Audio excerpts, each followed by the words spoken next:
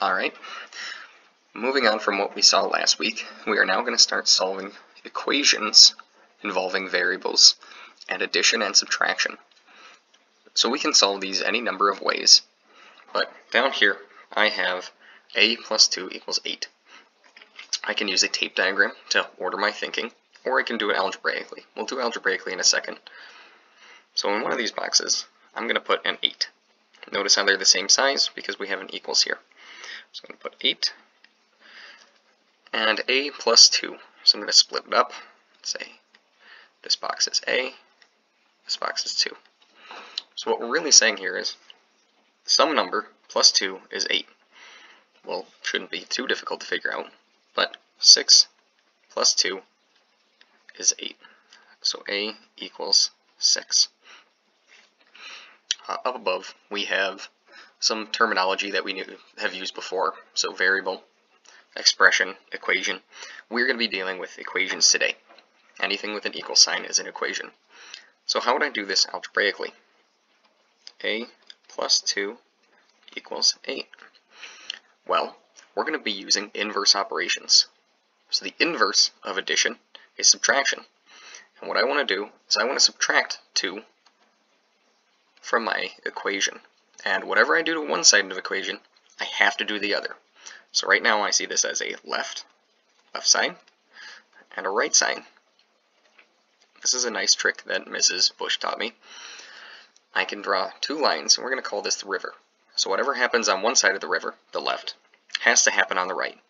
And I want to get, in the end, I want to be left with just my variable on one side of the river. So in order to do that, I need to subtract 2, the inverse of plus 2, subtract 2 from both sides. A plus 2 minus 2. Well, 2 minus 2 is 0, so I'm left with a, bring down the equal sign, and 8 minus 2 is 6. So we got the same answer, just slightly different ways. So let's try that with another example. B plus 9 equals 15. Same thing. I'm going to take one of these boxes, I'm going to put 15 in it, and I'm going to take B and 9. B plus 9 equals 15. So what plus 9 equals 15? Again, we get that B equals, oops, that's not B. B equals 6. 6 plus 9 is 15. B equals 6. Please keep in mind that some of these are very easy right now, and you can do them in your head, but I still want you to follow the steps and show your work. Because once we start getting into more difficult problems with more operations, it is crucial that you show each step. So B plus 9 equals 15. So again, I'm going to draw my river, and I want to undo plus 9. I'm going to use the inverse operation to undo plus 9, which would be minus 9. And whatever I do to one side of an equation, I have to do to the other side. 9 minus 9 is 0. I get B equals, and 15 minus 9 is 6. Okay, next one. Now we see a minus in our equation. So if I were to draw this, it's a little bit different. The entire picture I have right now is D. I'm going to split off a small chunk and say that this is 5. So that leaves this section here to be D minus 5. D minus 5. And we know that that section is 7. Because we say D minus 5 is 7. So 5 and 7 together make 12. Well, let's do that algebraically. D minus 5 equals 7. Well, if we're talking about inverses, if subtraction was the inverse of addition, then vice versa, addition is the inverse of subtraction. So how do I undo minus 5? I need to add 5 to both sides. Add 5, add 5.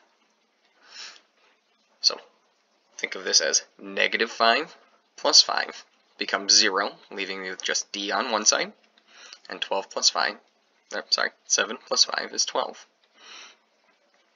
So we get the answer the same way, but this is the more algebraic way. Now let's look at a few other examples, some that involve negative numbers.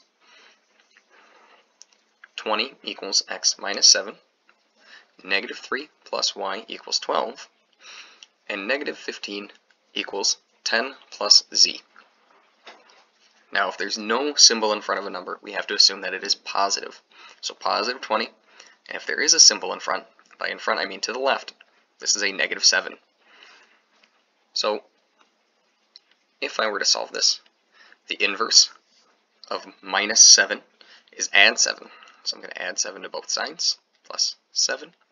20 plus 7 is 27, equals negative 7 plus 7 is 0, leaving me with just x on this side. So x is 27. Let's just check our work. 20 equals 27 minus 7. Is that a true statement? 20 equals 20? I think it is. Negative 3 plus y equals 12. Draw my river. Draw my river. How do I undo negative 3 or minus 3? Well, I need to add 3 to both sides. Plus 3. Negative 3 plus 3 is 0, so I'm left with y equals 12 plus 3 is 15. And I get y equals 15. Let's just check that. Negative 3 plus 15 equals 12. Well, if we remember our integer rules, when I have a negative plus a positive, I keep the sign of the larger, so my answer is going to be positive, and I subtract the small from the large. So 15 minus 3 is 12. And lastly, negative 15 equals 10 plus c. Well, this is a positive 10, so how do I undo a positive 10? Well, I need to subtract 10 from both sides. Minus 10, minus 10. Well, I have a negative minus a positive, so it's going to become more negative. Negative 15 minus 10 becomes negative 25 equals 10 minus 10 is 0 equals z. So let's just check to make sure that works. Negative 15 equals 10 minus 25. 10 minus 25 is in fact negative 15. Negative 15. And we found our answer. Please use this video to answer the problem set and the worksheet. The problem set will be due Friday. If you have any questions, just email me and I'll answer them as quickly as I can.